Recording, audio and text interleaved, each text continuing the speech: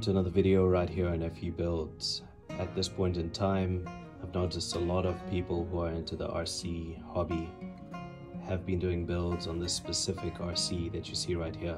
I'm outside, on the table outside, and I'm doing the first test with this new setup and this new battery.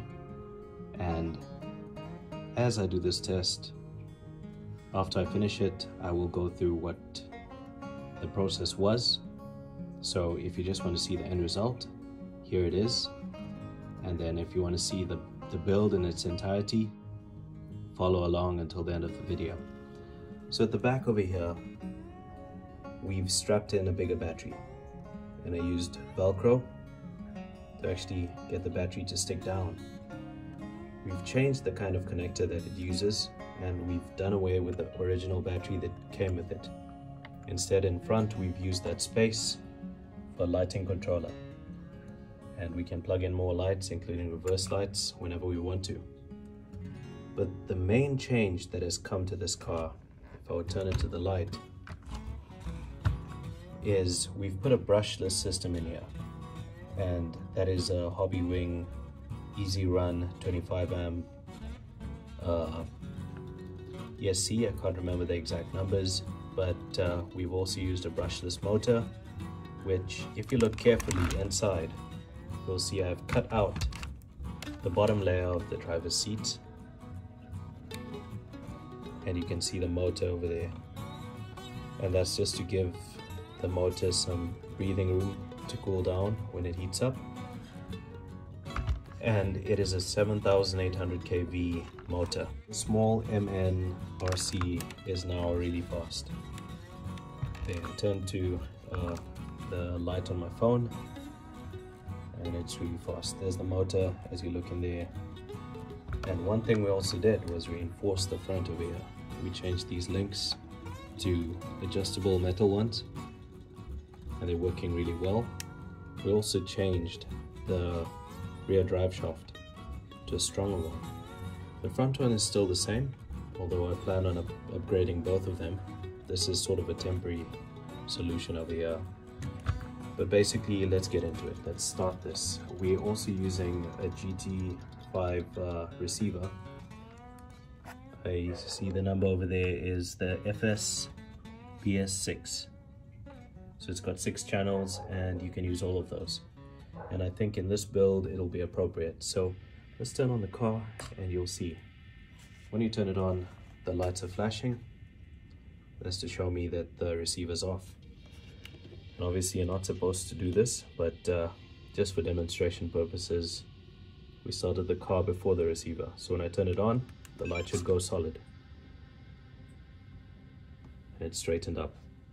One thing we also did was we changed the servo from the standard servo to a metal geared power HD servo, which is actually quite powerful, and it turns nicely. The original one that came with this toy grade, semi hobby grade car was questionable. It couldn't turn on certain obstacles and at certain angles. This one's very powerful, and it just turns, and it can handle it. So without saying much, let us do a bit of a test, and then we'll go into the entire video of putting this together. And over here we're using a Gens Ace Soaring battery at 2200 mAh 30C, and it just fits right here in the back. Just fits snugly. These wires just fit, and I've used Velcro to actually strap it down instead of putting the battery in there. So some people asked, why did you cut out this section at the back over here? This gives me space and room to actually put a fan and whatever else we need. So let's go and do the test.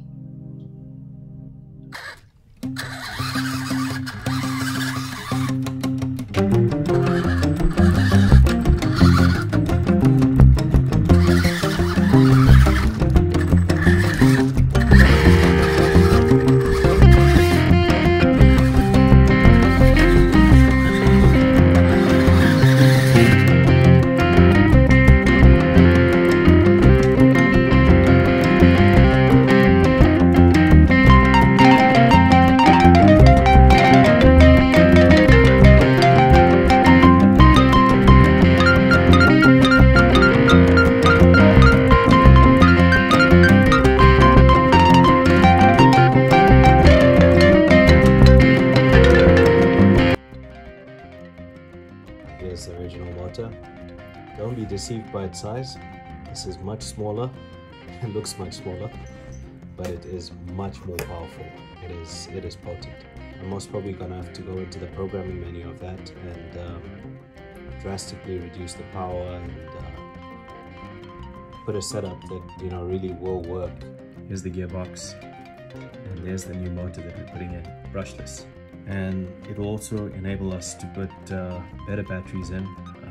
I'm hoping to get at least a bit more crawl power out of it so we can climb some obstacles. So let's put this together.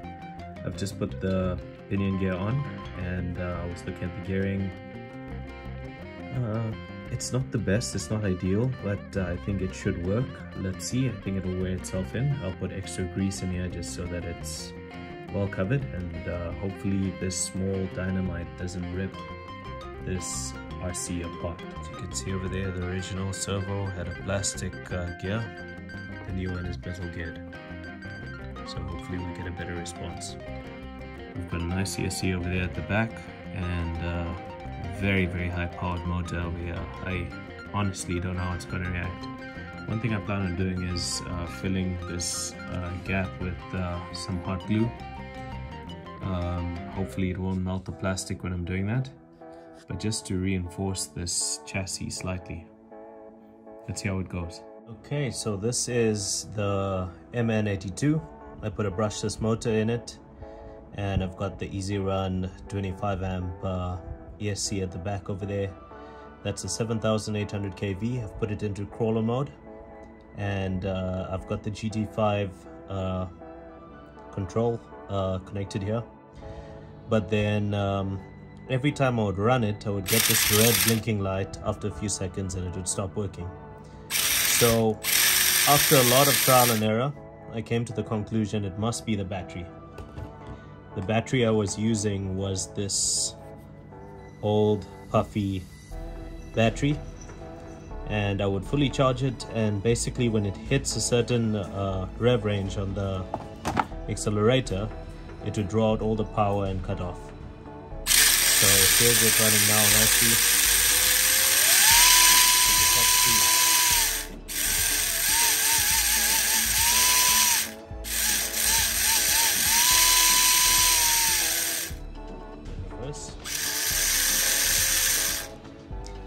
I did upgrade the rear drive shaft, which I will show you.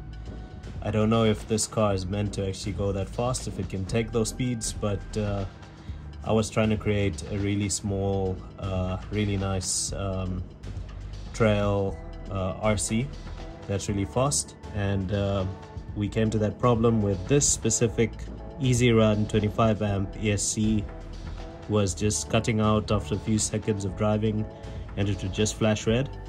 The problem was the battery. If it flashes green, then it's overheating.